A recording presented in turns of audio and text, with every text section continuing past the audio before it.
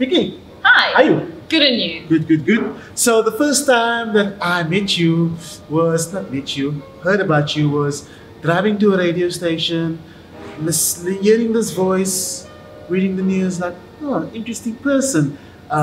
Seeing in the corridors at this radio station, not knowing that it was you, actually.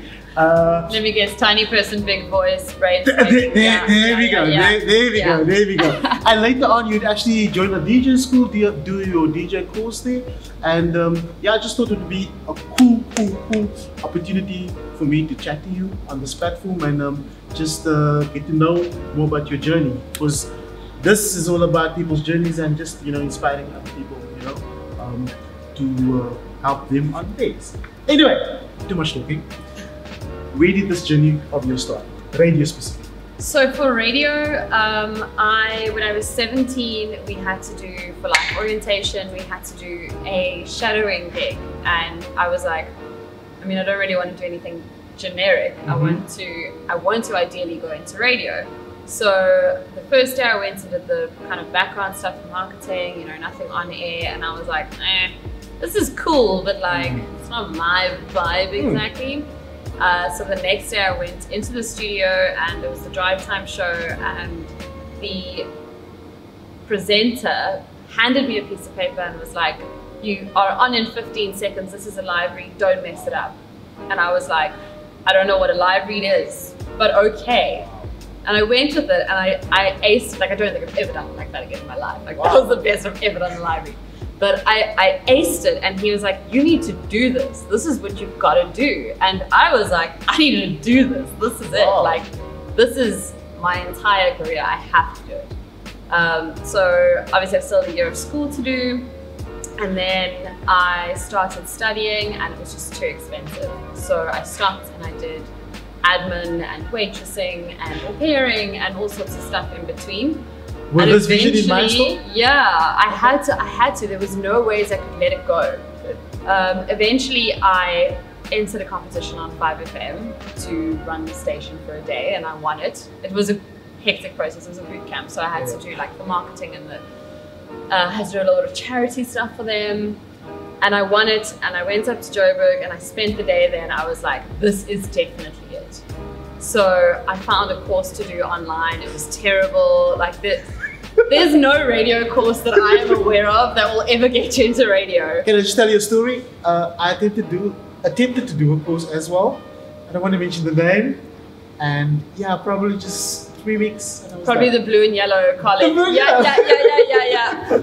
That's funny. Yeah, that. I actually sent them an email and I said, if you don't mind, can I please edit your textbook for free? Because I was just so annoyed by the fact that it wasn't typed out properly that I was like, this is not how you teach people. Yeah. But anyway, I did that and then I kind of left that alone. And when I was in Joburg, a lot of the 5FM people mentioned to me that I should knock on MFM's door. And so I did, and I thought that, I'd had this little like moment of radio fame and they were gonna be like, yeah, sure, come through. They weren't. They were like, you need to audition, essentially, and do training, and it's like a 2-month training process. And at the time I was like, oh, man, I don't know how I'm gonna do this because I have to be at work, I still gotta earn an income. So I did it and I made it work. I gave my boss 48 hours notice and I was like, I'm sorry, I've got to go, I've got to pursue radio. I can't keep sitting answering this phone. I hate this stuff. I don't care about anything that's not radio right now. And I did it and I got in and then I just started moving. Then I was moving quickly. I was always around. So my first show ever was a stand-in show because someone didn't pitch. And I think this is how it goes for a lot of people. You are just around, and so while you're around, you get that opportunity. But if you're not around, you're not going to be on the top of someone's mind. So my first thing was already that I was just there and I happened to be available to do that slot, and it was a stand-in slot. And I did my own show again the next day. And I was supposed to be on Graveyard for a while, and I was on for about 4 weeks. And then I moved. And I was like, okay, cool. One of the things that I was worried about was like, I love radio, but what if I really suck? Now I've quit my job. I'm working as like a waitress and au pair and an admin person and all this stuff on the side and hustling to make an income. But if this doesn't work out, I'm basically screwed. It's done. Like radio dream. And there was no other backup. There was no backup plan. Wow. I didn't have a single backup plan because I was like, this is what I have to do. So if I had a backup plan, I think it would have been too easy when it reached the point of me being like, I don't know if I can do this. I'm running on 20 minutes sleep. I need to quit. Then like, if I had somewhere to quit too, I probably would have. And then later on gone, damn it, I should have just stuck it out. But there was nothing else I could do. So I had to make it work. And at MFM, I set up the news team and I did the chart show and I was like involved everywhere I could be. I was on the music pilot committee, I was on the DJ committee. I was like on all the things that I could do, that some of the stuff I didn't even really want to be there. And I was like, just do it, because when stations like Good Hope look at you, they go, where can we fit you in? And you need to be able to fit into everywhere, because of course there is going to be a day when someone is sick or they're not going to show up.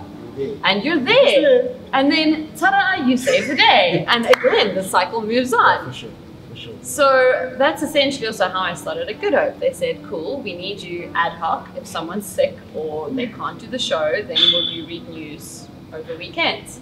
And I was like, perfect, happy, foot in the door. And 1 week later, someone was sick.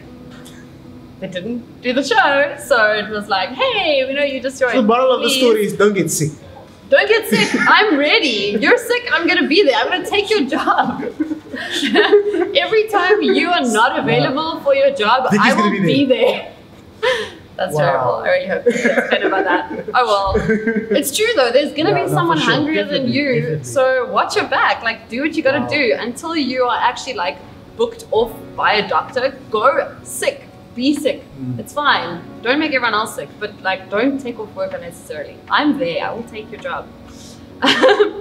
So I did that for a little while, and then things just happened, and I landed up on 8 to 11, and then things happened again, and I landed up on 2 to 4. And while I was on 8 to 11, I was getting there early, and I was showing face, and I was like putting all the time in, and eventually I got put on breakfast, and that was a few months down the line, and I kind of woke up one morning and went, it's only been like 6 months or so that I've been at Good Hope, and I'm already on breakfast. Like, my goal for breakfast was a year down the line, as like some people only reach that like in 2 years or yeah, and I just wanted to be a stand-in there. I hadn't thought that I was actually capable of being on the show. And then when Nigel moved from breakfast to drive, I obviously went with, and that's how I landed up where I am now, and still doing everything that I can do at the station. Like, I do news, traffic, sports, I can do presenting, I do shadowing, I can DJ, I clean the studio, like everything you can think of that involves radio, I make sure I can do it. But saying that, what is the end game then for you? Doing all of these things, I mean, it can't just be, I want to be this radio presenter. What is the end game? So, the ultimate end game? For me, I want to have a job, which I'm very lucky to have, where I wake up every day and don't wait for Friday. And on Sundays, I don't join Monday.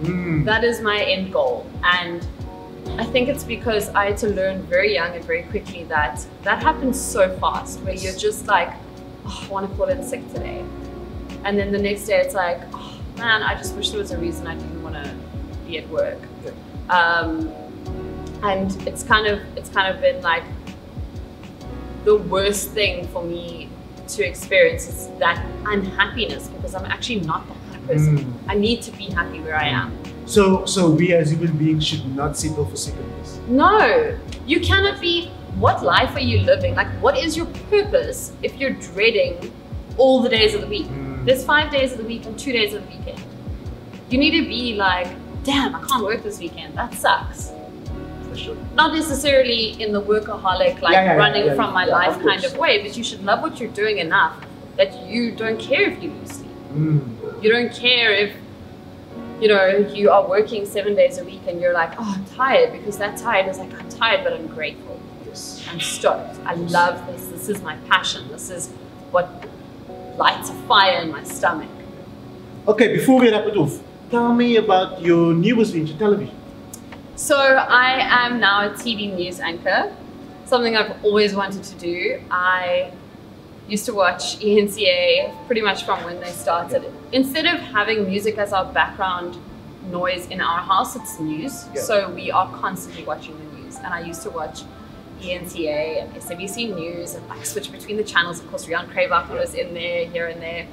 And I was always like, this is really cool. Like, I have a very weird interest in news that's probably a little bit, I don't want to say twisted, but like, why do people want to, why am I interested? We're all a bit twisted, all of us. But I enjoy it. I'm like, oh damn, there's fires, that's cool. Oh, it's nice, this is a cool story about like, you know, I don't know. Something.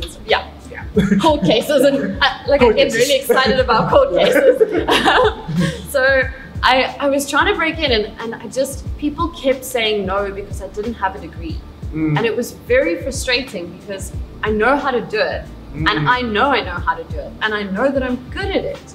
But I couldn't break that barrier again, which was a similar thing with radio. It's just going through the same journey over and over. It's just like, when you get those how many no's, you have to go, okay, well, fine, that's not working. I'm going to do it a different way. So I've basically gone to Cape Town TV, which is community TV, and I've gone back to the MFM side of life. And the great thing is that when you're working with people who are new to the industry, they're so pumped because you get kind of tainted by the media industry and you can get very negative. And surrounding myself with like people who are as excited about this stuff as me has just been like, it's just elevated the whole TV thing. Like, okay, so give us Vicki's 3 life hacks. 3 life hacks. Don't get sick. Don't get sick.